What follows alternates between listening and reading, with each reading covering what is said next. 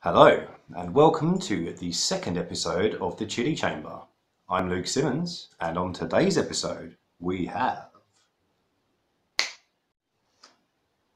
Sauce Shop Cross 1251 Scotch Bonnet Chilli Jam, a Square Root collaboration with Sauce Shop Chilli Cola, and as promised on last week's episode, the Ghost Chili.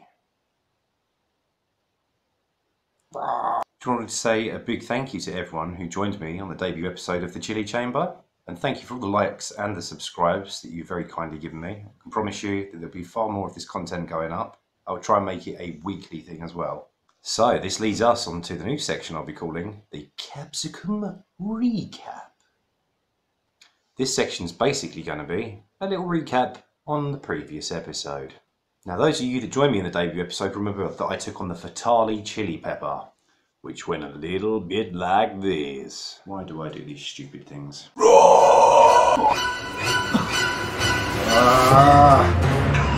Ow. So about an hour after I finished filming the previous episode with the Fatale chili pepper, I ended up laying on my sofa. The stomach cramps and the pain from chewing that thing and swallowing it. It was ridiculous. It had me laying there and thinking, is this the end? So here we go. We're going to start with the Sauce Shop Cross 1251 Scotch Bonnet Chilli Jam. So I'm a big fan of Sauce Shop and their sauces, which I will be covering in future videos. I've been really looking forward to this one. So, this jam, it says, based on his mum's Caribbean recipe, BBC Great British Menu winner James Cochran's chili jam has been a lifetime in the making. Charred Scotch bonnet peppers, red chilies and tomatoes make this the perfect accompaniment for anything from cheese to fried chicken. So how awesome is that? You've got literally one of the UK's top sauce companies doing a collab with one of the UK's top chefs. Awesome. This has got to be really good. Now, as delicious as this, accompanied with some fried chicken or some cheese sounds, I don't have either. So I'm going to be having it with the accompaniment of a spoon. A spoon which has literally just broken in my hands. It's okay because we have standby spoon who's going to save the day. Ow. Right.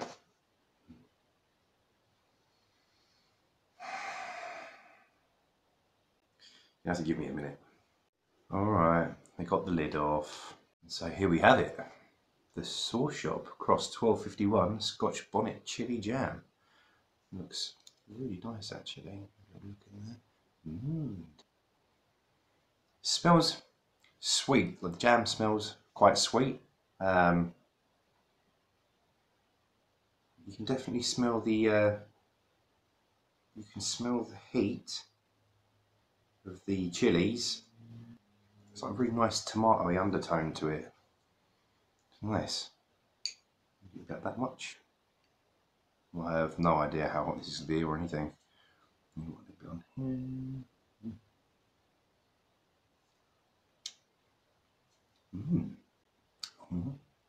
Yeah.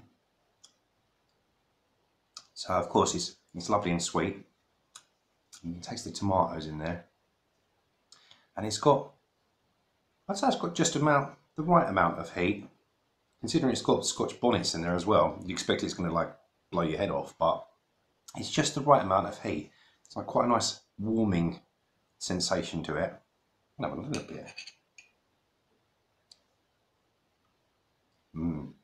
Yeah, that's really, really nice. That is really, really nice actually.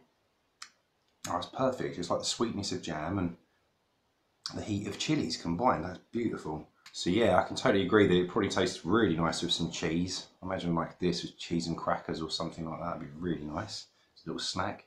Fried chicken, this would be lovely with. I can definitely agree with that. I mean, even like in turkey or, I don't know, literally anything to be honest. It's really nice taste to that. Have another little bit. Yeah, really nice. Really, really nice. I like that. Good stuff. Sauce Shop meets 1251 by James Cochran. This is jam hot. And I agree. That's beautiful. Nice sweet jam with a little bit of heat. Sweet with a heat. Sweet with a heat. Sweet with a heat.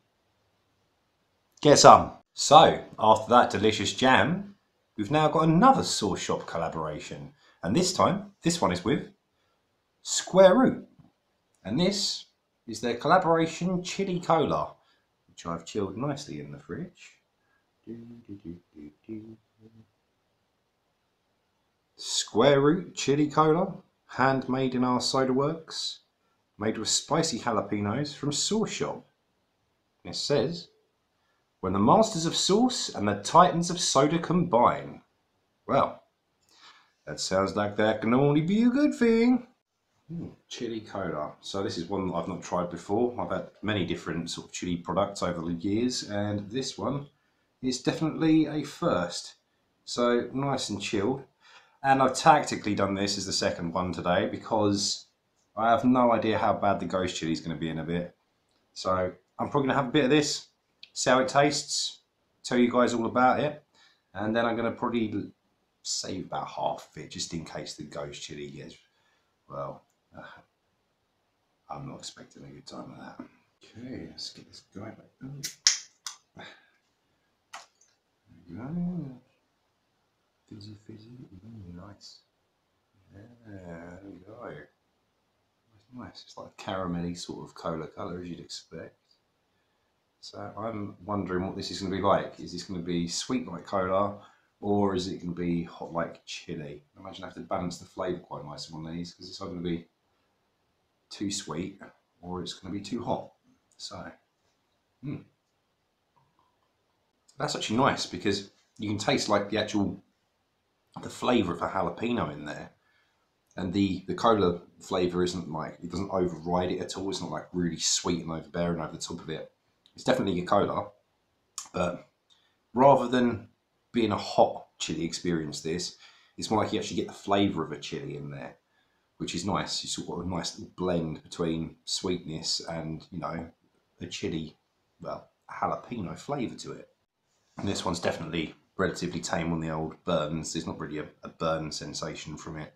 So, yeah, it's nice. It's just a nice, you know, a nice soda style drink. You know, cola that everyone knows cola well enough, with a nice smoky sort of jalapeno taste to it, which is quite nice actually. Yeah, I like that. It's interesting. It's something a bit different. You know, it's easy to just go to, you know, grab your go-to cola or, you know, a lemonade as a soft drink, but something like that's a bit more exciting and different. I'm actually pretty glad I've got another 5 bottles of this in the fridge. That's an interesting one. Square Root and Sauce Shop. Well done, guys. That's a nice, interesting new kind of flavour. I like it. Something different. Okay, so we've had the lovely jam, and we've had the nice refreshing drink. Now it's time for the ghost chili pepper, isn't it? So again, I picked these ghost chilies up a couple of weeks back from the Bennington Chili Festival. I am only going to be eating one of them because these are way hotter than the previous episodes for Tali. Man, you can tell this is going to be bad because I can actually smell it. It's like, yeah, it's quite strong already, like the actual smell of it. But first of all, it's time to get the lowdown on the ghost pepper. So, here's some info for you. The ghost pepper, also known as Bhut Jolokia, which literally means Bhutan pepper in Assamese, is an interspecific hybrid chili pepper cultivated in northeast India. It is a hybrid of Capsicum chinense and Capsicum fruticens. In 2007, Guinness World Records certified that the ghost pepper was the world's hottest chili pepper, 170 times hotter than Tabasco sauce. Woo! Continues to say, the ghost chili is rated at more than 1 million Scoville heat units. Now, if you think about last episode, when I took on the Fatali pepper, those guys are literally between 125,000 and 400,000 Scoville heat units. So this is double it and some. And this is going to be a very bad time. In a race to grow the hottest chili pepper in the world, the ghost pepper was superseded in 2011 by the Trinidad Scorpion Butch tea pepper, and then that was superseded in 2013 by the Carolina Reaper chili. And now I'll let you into a little secret. I've got both of those waiting in my cupboard for future episodes. So we're just going to get hotter and hotter, baby. Hotter and hotter and hotter. And just going to keep getting hotter. Take my clothes up. Weird. So, with the ghost chili pepper, red is the most common variety of these guys. There are also orange, yellow, and chocolate as rarer varieties too. So it comes in all different colours, which is pretty cool. And a pretty cool little fact about these guys as well. Despite their size, and we've all heard how hot a ghost chili pepper is, check this out. So in 2009, scientists at India's Defence Research and Development Organisation, the DRDO, announced plans to use the peppers in hand grenades as a non-lethal method to control rioters with pepper sprays or in self-defence. Man, pepper spray of ghost chili.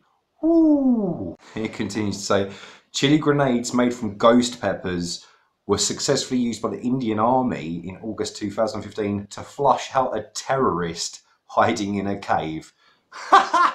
Oh man, the burns must have been incredible. Alright, well, enough jabbering on. It's come to that time. I'm going to take on the ghost chili pepper. I'm pretty nervous about this, but, well, you're going to see how it goes. Twice and a bit as hot as fatale. Alright, here it goes. Ghost chili pepper. Oh god. Oh man. Oh.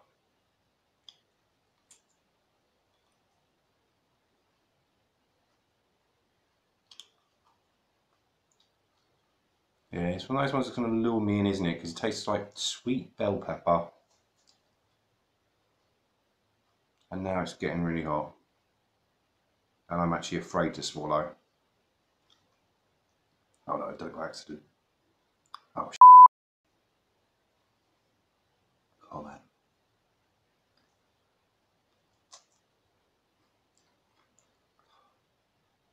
Oh no. Oh dear. Oh dear, oh dear. Compared to the fatale, this one's not doing my tongue so much. Oh, it's just waves of searing heat.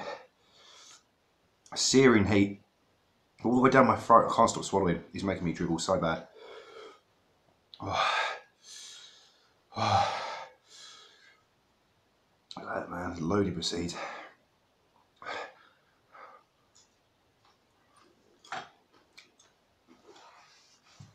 Oh yeah.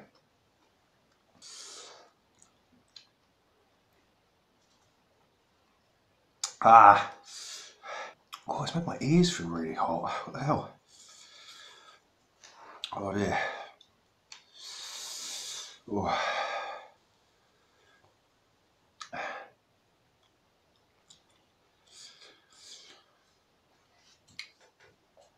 Oh man, it's making me feel really uncomfortable.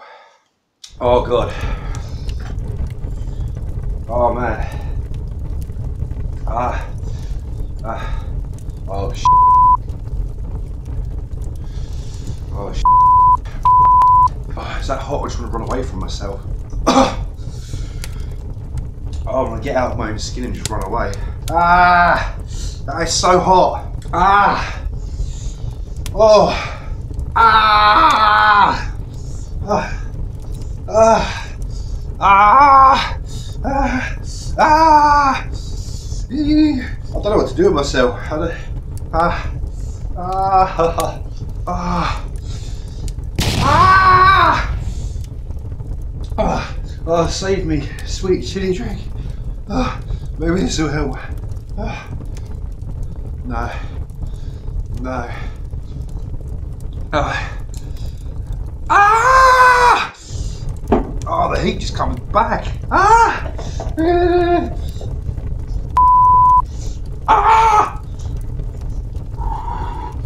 There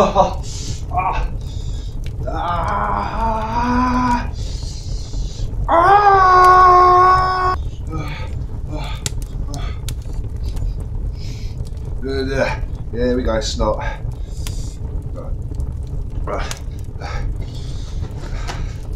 Oh my god.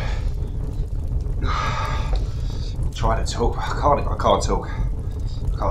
Oh, give me a few minutes. Oh my god. So stupid ideas. Oh my god.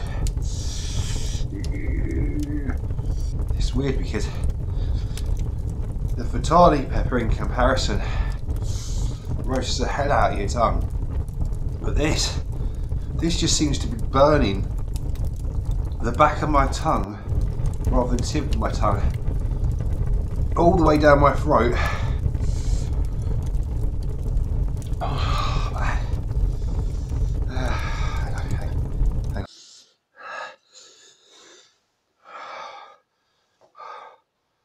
Oh, I can actually hear ringing in my ears. That's really weird. Whoa. Whoa.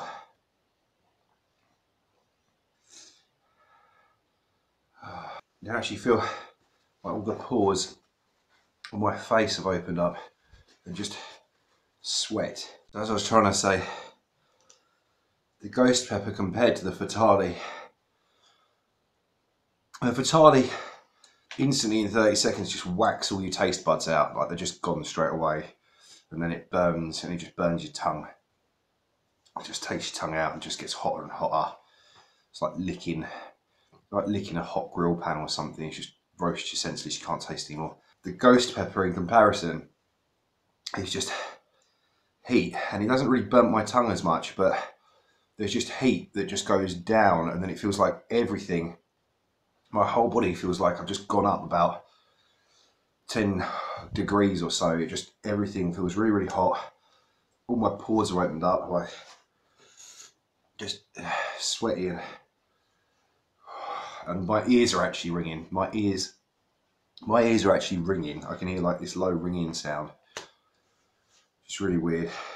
Strangely enough, even though that was, you know, that was the ghost chili, which is twice, and then a bit more, you know, in regards to the Scoville heat units compared to the fatali. I actually found the fatali a hotter experience overall. I mean, now it feels like I'm literally breathing fire out every time I'm talking. It's really weird. It's like everything's really hot. I think the fatali had the longer lasting burn effect on the tongue, definitely. Like that thing just got in there, 30 seconds, absolute fire, no taste buds, meltdown, just incredible. You don't really hear about the fatali pepper as much. Pretty much everyone's heard of a ghost chili pepper, you know. I don't even think you've really got to be someone who's particularly into chilies. You'd have heard of it. It's quite famous as chilies go. Despite the Scoville heat units, and I mean, you know, chili peppers can vary. They're all, you know, individuals on the plant themselves. Some are going to be a lot hotter than others. I found the fatali pepper a much hotter experience. Having said that, man, like that is burning all the way down now. For some, that may be a once-in-a-lifetime experience. Try the ghost chili pepper out, see how you fare with it. I think in the near future, seeing as I've still got a few left, you know, I've still got a couple here, I intend to save at least one for the seeds so I can replant it and grow my own. I will definitely be trying to eat one again just to see if it's a hotter experience, because I think usually it's the seeds in particular. If you've got a really seedy chili, then it's going to be a hotter experience, the one that's got, you know, less seeds involved with it. The ghost chili pepper, also known as Bhut Jolokia. Hot. Very, very, very hot. Extremely hot. Extremely hot. And so there we go, guys. That concludes episode 2 of the Chili Chamber with me, Luke Simmons, your host. In the next episode, I'll be going head to head with the Naga chili pepper, as well as trying out some more chili-based products. Oh yeah. In the meantime, if you like this video, please give me a like if you liked it. If you didn't like it, well,